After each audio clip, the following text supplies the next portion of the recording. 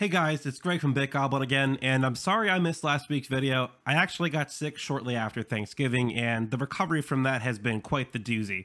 But I'm well enough now, and I'm here today to talk to you all about OpenSUSE Leap, specifically version 15.3, since that's the latest version.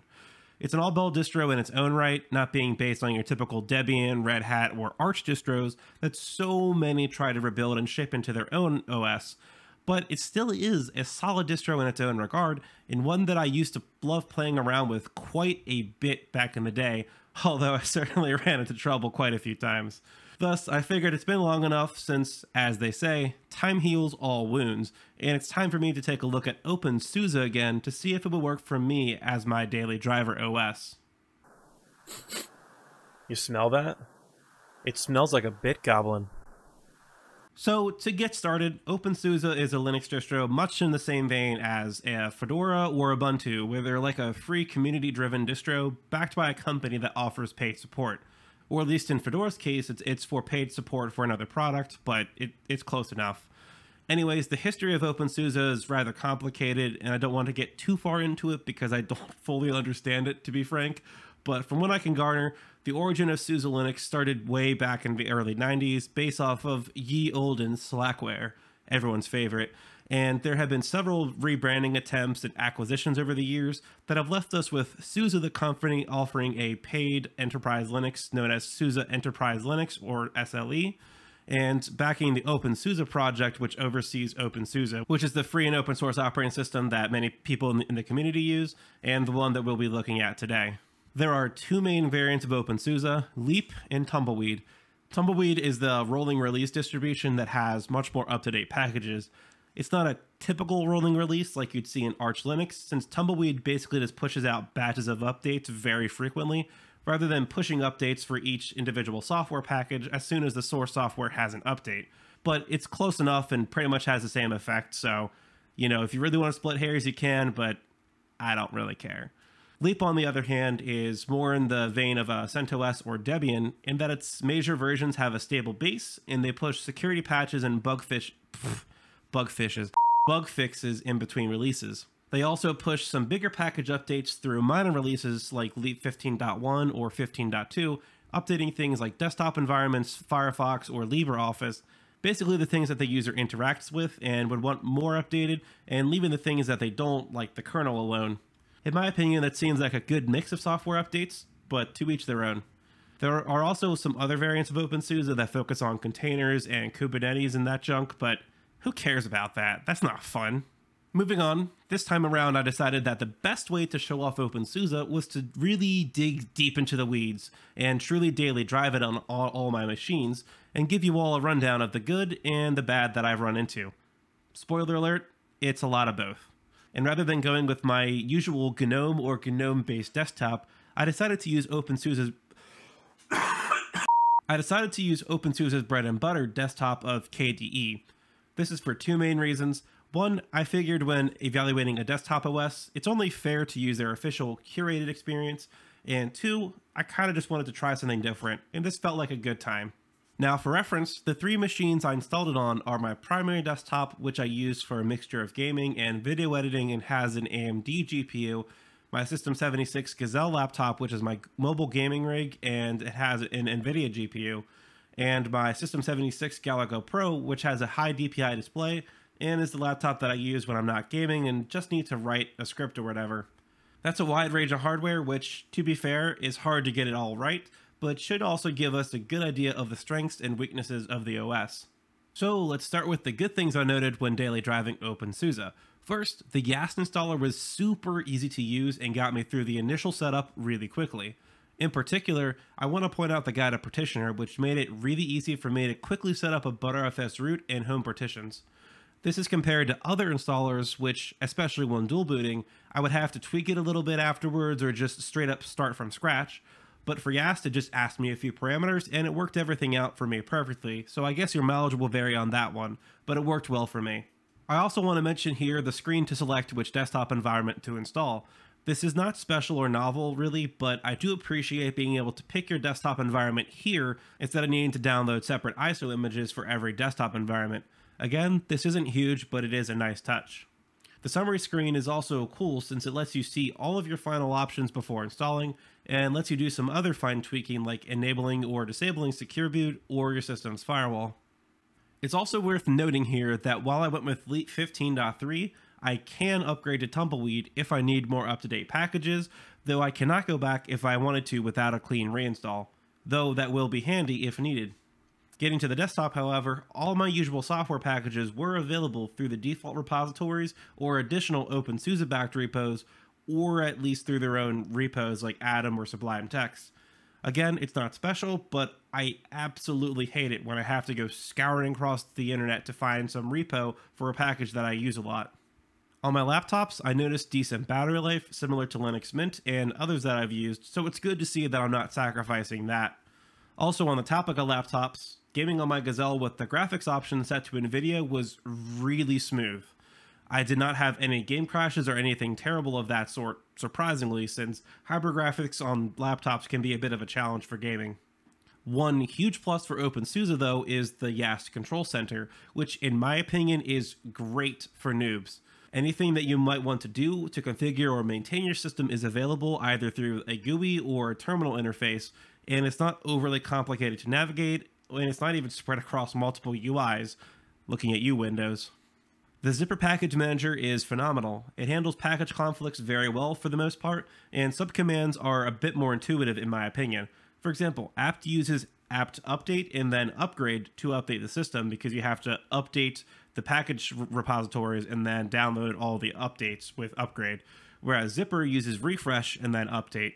Or you can just do updates since that will also trigger a refresh before downloading packages. Next, OpenSUSE's documentation for the most part was up to date and had options for the latest Leap and Tumbleweed releases. Again, this isn't game changing, but it makes for the experience to feel a lot more cohesive and well thought out, since you can find commands for exactly the release that you're looking for. I've seen wikis and documentation for other distros only update pages in between releases when the steps change and assume you'll know how to change the version number or name in the steps.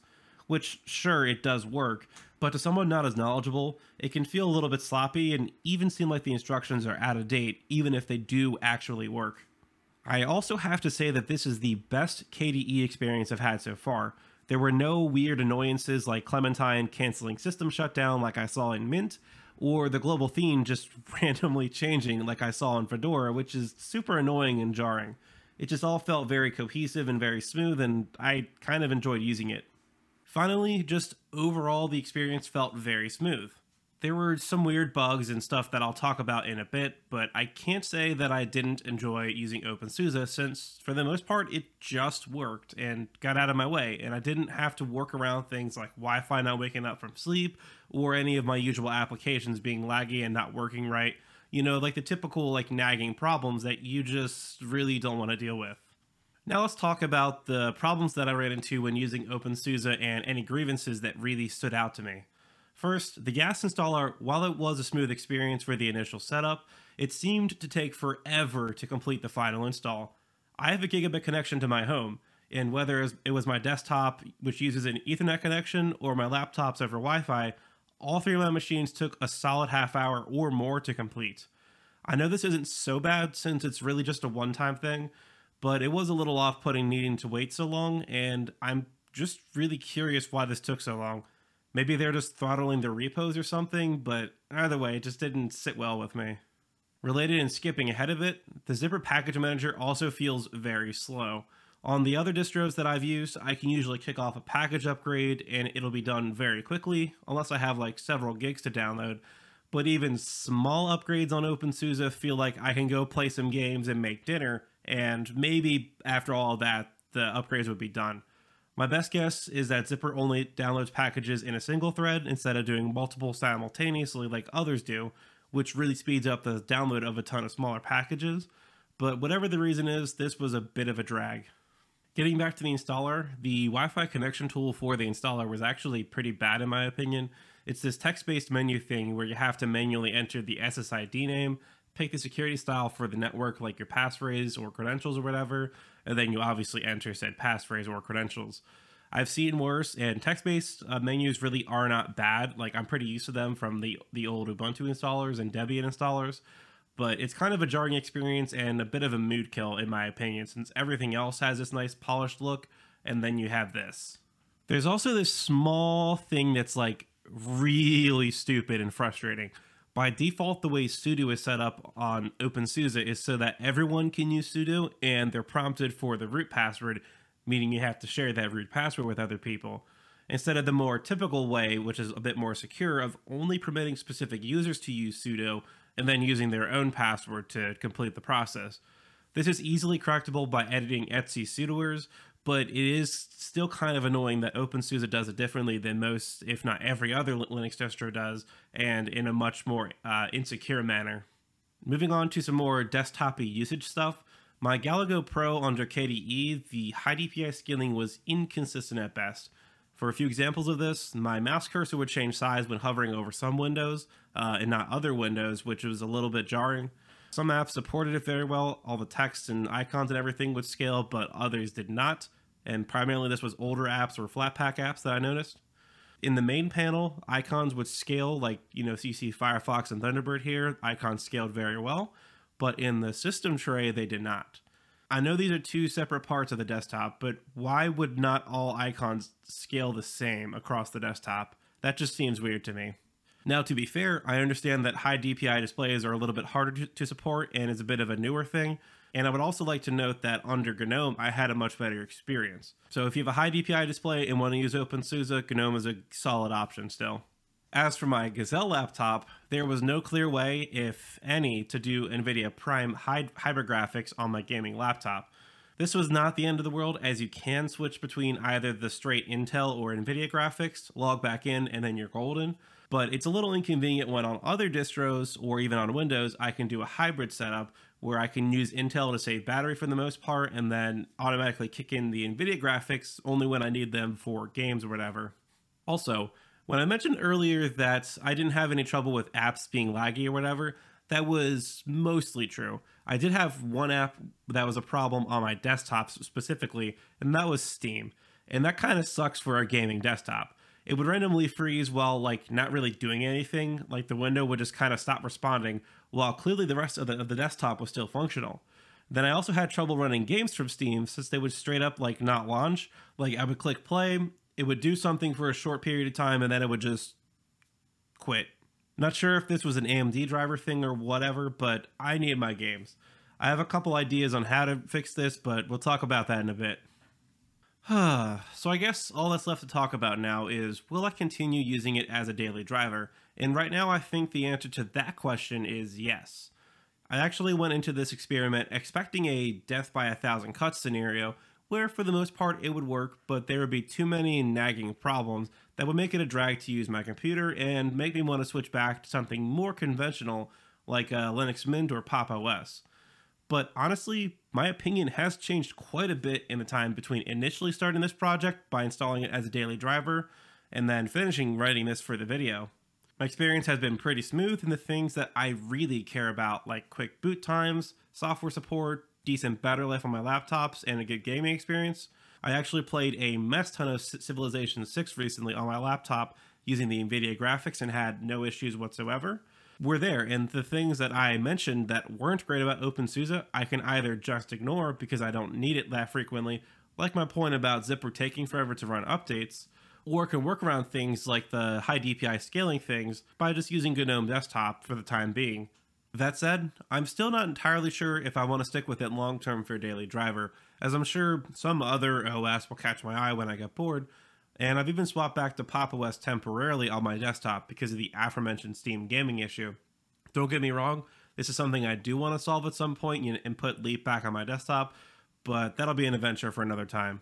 But one big plus for me for using OpenSUSE is actually something akin to Windows, which, and I apologize if this sounds weird, but hear me out, is that it's so ubiquitous among desktop use and it's so comfortable that it's kind of boring and less of a distraction. Assuming it's working, of course. And for whatever reason, my time running OpenSUSE has kind of felt the same way to me too. When I boot up my machines, I don't really think about, oh, this is cool that this is running X, how neat, or how much of a pain it is. It all just kind of worked, and I was able to just start using everything normally without much thought. I just kind of went about my business normally. I didn't really think about what I was using or how I was using it. I was just able to use my computers as I wanted them. Everything just kind of worked except for the Steam thing on my desktop. And I know that's a bit more of a personal take. You can feel however you want about your OS. It's all opinion stuff, no judgment there. It was just nice to me. I really appreciated how smoothly it fit into my workflows. So I guess to sum it all up, OpenSUSE is pretty good and even has some quirky charm if you're into that. And as an aside, I also really like how there are so many Linux distro options available that are getting more plug and play. So you can swap them if some OS does something you don't like or whatever. OpenSUSE could just use some polishing onto parts that I guess you could call more like edge casey kind of stuff, such as the high DPI displays and hybrid graphics. But nonetheless, it was a rather smooth experience, and I'm honestly considering this as my daily driver. But now I'm curious to know what you all think about OpenSUSE. If you've used it before, you like it, you hate it, all that fun stuff. So be sure to let me know in the comment section below your thoughts on OpenSUSE, or if there's another OS you'd like me to take a look at for a future video. If you disliked the video, then you know what to do, but if you did like it, then go hit that like button, get subscribed, and hit the bell icon so you can keep up with my latest videos and show your support. I've also got a Discord server if you'd like to join the community just to chat and hang out with us, or if you need to get help, there are several channels to get just that. I hope you all have a great day, and I will catch you in the next one.